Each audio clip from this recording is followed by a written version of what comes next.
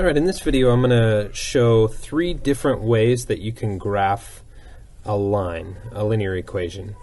So the first strategy that we can use is we can use a table. So if we have our equation y equals 2/3 x plus 2, what we can do is we can create an xy table and we plug in x values, and we can just pick three x values that we choose. Let's do -1, 0, and 1. It doesn't really matter. I just chose those because they're easy to work with.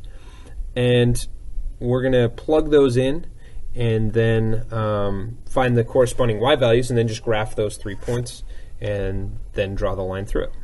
So we start by plugging in -1.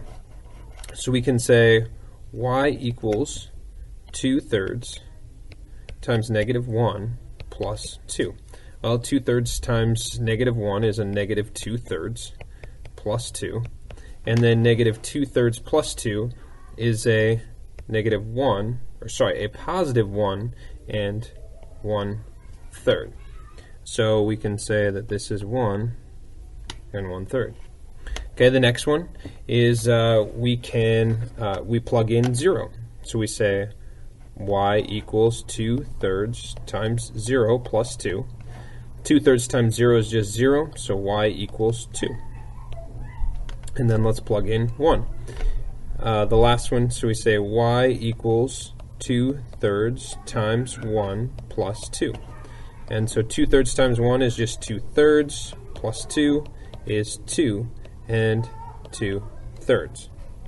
So we have 2 and 2/3. Okay, so now our graph up here, these are each going by 1.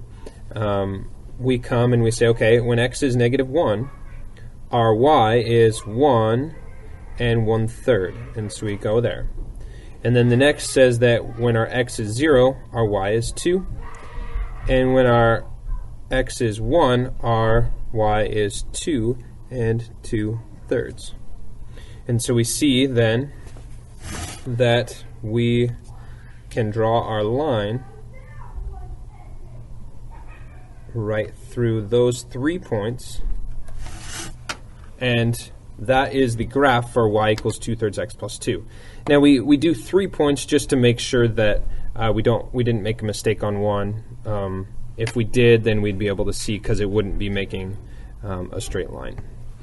The second option that we can do is we can use the slope and the y-intercept. So if it's in slope-intercept form, which is y equals mx plus b, we remember that our b is our y-intercept and m is our slope. And so we can look here and we say, okay, our y-intercept is -1. So it crosses our y-axis at -1, and then we rise, because our slope is just rise over run, which is 1/2. So we rise 1 from that point, and then we run 2. Then we rise 1, run 2. And we could continue that pattern on if we wanted to. But what we notice is that we have our line right there. And we put arrows on the end because it's infinite. It goes on forever in both directions.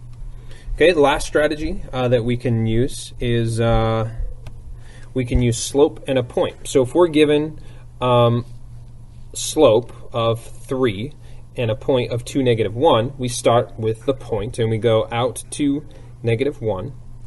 And then from that point, we use our slope. So our slope, again, is rise over run. And in this case, it's 3. And if we write 3 as a fraction, it becomes 3/1. So we go up 3, 1, 2, 3 over 1. And then we can go up 3, 1, 2, 3 over 1 again if we want to.